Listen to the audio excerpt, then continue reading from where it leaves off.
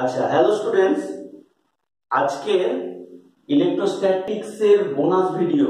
কারণ আগের দিন যেটা ইলেকট্রোস্ট্যাটিক্স এর যে ভেক্টর পার্টটা হয়েছিল, মানে ইলেকট্রোস্ট্যাটিক্সটাকে ভেক্টরের মাধ্যমে যেটাকে দেখানো হয়েছিল, ঠিক লাস্টে আমি জাস্ট লিখেছিলাম ওটা একটা ভ্যালু, কোনো ডিরেকশন দেওয়া হয়নি। এতজন ভিউ নিয়েছে কেবলমাত্র কেইন অ্যালেন নামে, নাম অরিজিনালি জানি না, তো কেইন অ্যালেন নামে সেই একমাত্র কমেন্ট করেছে। বাকি অনেকে দেখেছে কিন্তু কেউ ব্যাপারটাকে ধরতে পারেনি। ঠিক আছে, যে কমেন্ট করেছে সেও কিন্তু একটু ভুল কমেন্ট করেছে। কিরকম? সে বলেছিল যে ইউনিট ভেক্টর গুলোকে কি কমন নেওয়া যায় না? ইউনিট ভেক্টর গুলোকে তো কমন নেওয়া যাবে না। ঠিক আছে, তো আমি জিনিসটাকে আরেকবার দেখিয়ে দিচ্ছি, দেখে নাও।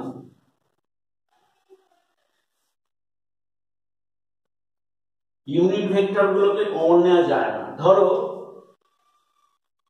একটা পয়েন্ট, একটা পয়েন্টের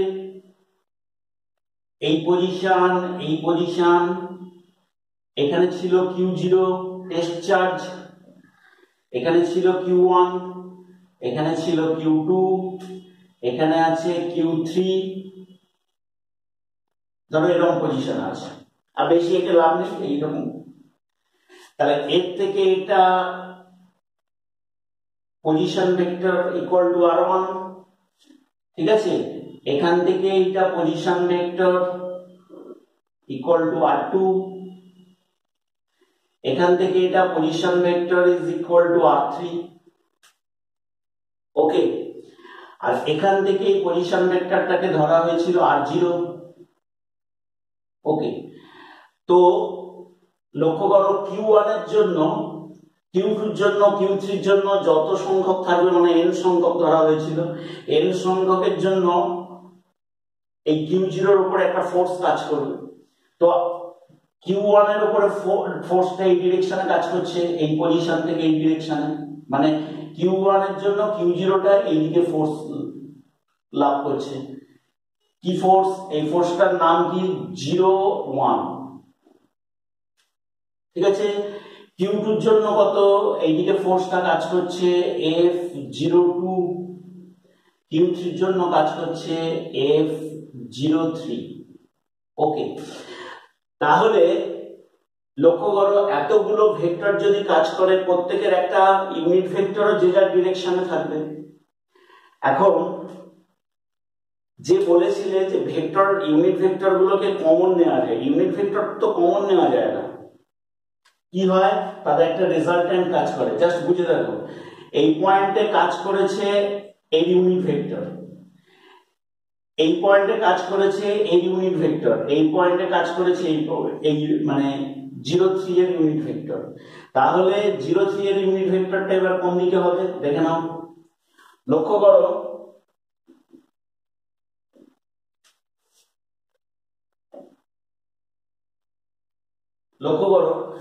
তাহলে টেস্ট চার্জের উপর ফোর্স কত আসছে? F01 plus F02 plus F03 plus dot dot dot dot plus F0n, এইভাবে কাজ করছে। এই কন্ডিশনে F0 vector is equal to F01। F01 মানে কত লেখা যায়? 1/4 পাই এপসিলন নট। ঠিক আছে, কত আসবে? Q1 Q0 বাই এদের মধ্যে ডিসটেন্স, তাহলে এদের ডিসটেন্সটা কত ধরবো?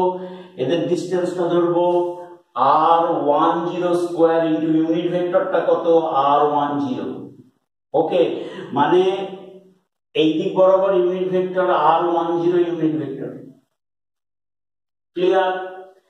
Plus 1/4 pi epsilon not Q2 Q0 by R20 square into unit vector কত আসবে? R20 cap. তাহলে R20 ক্যাপ কোন দিকে কাজ করবে? এই ডিরেকশনে। ঠিক আছে, তাহলে এরকম করতে করতে এটা আসছে 1/4 পাই এপসিলন নট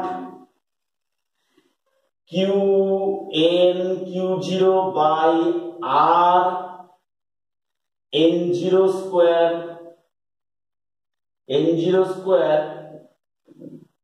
ইউনিট ভেক্টরটা কত আর এন জিরো ক্যাপ। তাহলে এরকম ভাবে অনেক ভেক্টর, এটা তো আমি তিনটে দেখিয়েছি, এরকম ভাবে অনেক ইউনিট ভেক্টর আছে, সেই ইউনিট ভেক্টর গুলো এরকম ভাবে কাজ করছে। এন সংখ্যক, এখানে যদি এন সংখ্যক আরো ধরে দিই কাজ করবে। এখন এখান থেকে দেখো F zero vector is equal to 1/4πε0, Q zero common চলে গেল, গেলে কত আসছে q1 r1 square r10 cap plus q2 r20 square r20 unit cap plus dot dot dot dot. তাহলে কত আসবে qn by R N zero square into R N zero unit vector. এইবারে দেখো 1/4πε0 q0, এইটাকে আমরা কেমন লিখতে পারি, এটাকে লিখতে পারি এইভাবে summation qi R I zero square, I এর ইনিশিয়াল ভ্যালু কত 1 থেকে আপ টু n। এটা জাস্ট ভ্যালু হলো, আমরা মানে আগের দিনে ইউনিট ভেক্টরটা লেখা হয়নি, এর ইউনিট ভেক্টরটা কত হবে আর I zero cap, R I zero cap, R I zero cap unit ভেক্টরটা মানে এই যে যতগুলো ইউনিট ভেক্টর রয়েছে এক পয়েন্টের মধ্যে দিয়ে, যতগুলো ইউনিট ভেক্টর কাজ করেছে তাদের resultant unit vector is equal to this, তাদের resultant unit vector is equal to এই আর আই জিরো ক্যাপ, মানে এদের রেজাল্টেন্ট। ক্লিয়ার? তো তাই যদি হয়ে থাকে এইটাকে আবার আগের ফর্মেও লিখতে পারি, কিরকম আগের ফর্মে, ধরো তুমি এটাকে এরকম লিখতে পারো F zero vector is equal to 1/4πε0 q0, ঠিক আছে, সামেশন তাহলে qi R I zero square, I এর ইনিশিয়াল ভ্যালু 1 থেকে আপ টু n। আচ্ছা এইবারে লক্ষ্য করো ইউনিট ভেক্টর মানে কি, সেই ভেক্টর আই, এই vector divided by scalar value this, দেখে নাও। তাহলে 1/4πε0 q0 qi R I zero square I zero 1 n। এইবারে লক্ষ্য দেখো এইখানটা, এটার সঙ্গে এটা আসবে কিউব আর এটা আসবে ভেক্টর দিস, এটা দিয়েও কেউ লিখতে পারো। ওকে, এইবারে দেখো এখান থেকে আবার একটা জিনিস লিখতে পারি 1/4πε0 q0 qi বাই ইনিশিয়াল 1 থেকে আপ টু n। এইবারে দেখো আর আই জিরো কিউব, এই কথাটার মানে কি I R I zero vector. প্রথমে দেখো আর আই জিরো ভেক্টর মানে কি লেখা যায়, আর zero vector minus R I vector, এটা লিখতে পারো। আর এটা কি লিখতে পারো আর জিরো এর হোল কিউব, মডের হোল কিউব, এই হলো ব্যাপার। কেউ এইভাবেও লিখতে পারো। ক্লিয়ার? আচ্ছা এইবারে দেখো আমি যদি f0 ভেক্টর বাই q0 করে দিই, এটাকে q0 করে দিই 1/4πε0 qi